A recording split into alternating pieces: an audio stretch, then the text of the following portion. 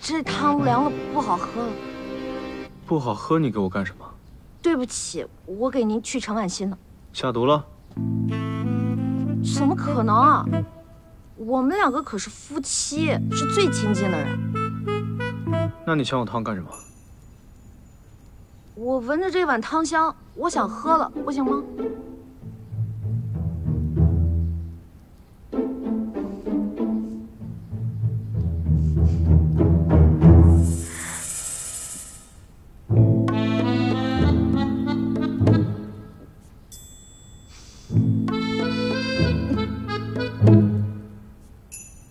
味道怎么样？挺好的。有问题吗？没问题啊。没问题，你抢我汤干什么？我一饿肚子，我就没力气，这你知道的呀。再说了，我帮你尝尝味道嘛，省得到时候难喝了你又不高兴了。我去帮你盛一碗新的。怎么样？你没事吧？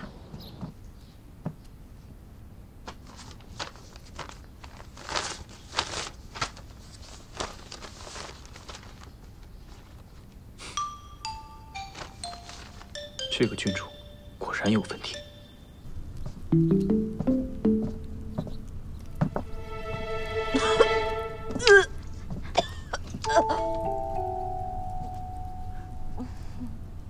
怎么回事？不太清楚，郡主突然就呕吐不止了。郡主不会是有血了吧？怎么可能？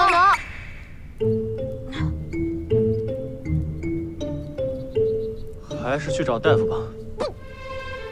不必，我身体好着呢，我就是前几天吃太多了，把积食吐一吐就好了。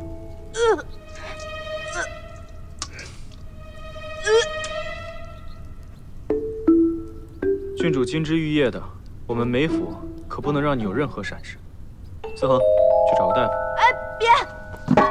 我还能活蹦乱跳呢，我真的没事。我吐了一下，我身子都轻了，步子都轻盈了。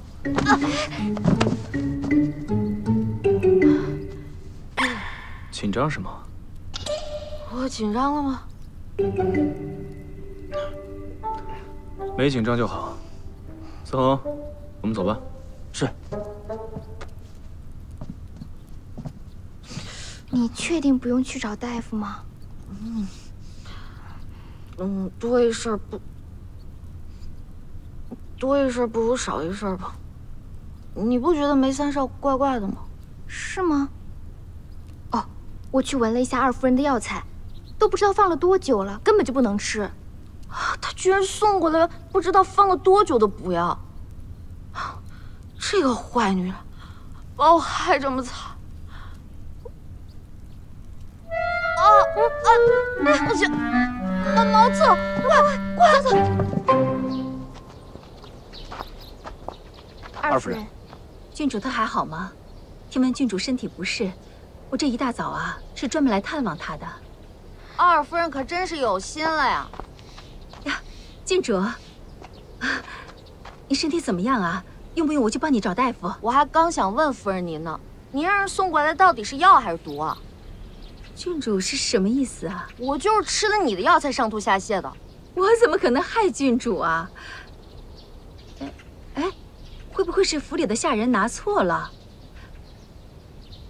你是不是把我送给郡主的东西和扔掉的东西搞混了？那夫人可真是不小心啊！要知道那药本来是要给世清喝的。郡主，你这是什么意思啊？世清虽然不是我亲生的，但是我待他一直像亲儿子般，这事儿肯定是个误会。这话鬼听了都不信，收起你那副虚伪的嘴脸吧！你和世清不和这件事，全府上下人尽皆知。要说你要给世清送好东西，谁信你？郡主，你既然知道我跟老三不和，那你还收我的东西？这事传出去啊，顶多就是个郡主合谋二夫人，害死丈夫。你无耻！我是一心想要拉拢郡主，没想到郡主啊，对那个瞎子居然这么有情有义。那既然这样，就没什么可说的了。这二夫人也太过分了吧！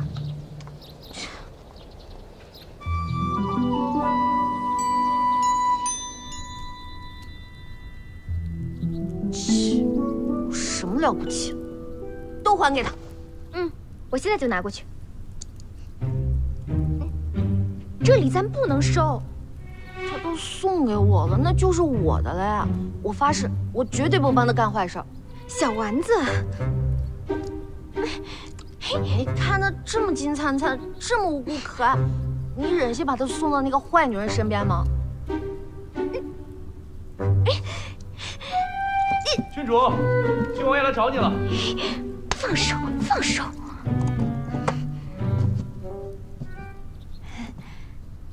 郡马爷，那我现在就去帮郡主煮粥了。小心。思恒，你也去帮巧云吧。是。我警告过你啊，离二夫人远一点。我本来离他也不近。我的忍耐是有限度的，你最好乖乖听话。你不相信我吗？我不相信你。梅世清，我的忍耐也是有限度的。要不是怕你有危险，我才不会抢着把那碗汤喝下去呢。我就应该让你也尝尝上吐下泻的滋味。行，我也不求你感激我，反正你就是一个不懂得感恩的人。算了，就当减肥了。知道那碗汤有问题，为什么不倒腾？你这话什么意思啊？就是字面的意思。重点是我救了你，其他都不重要。是吗？我早就告诉过你了，二夫人的东西不能收。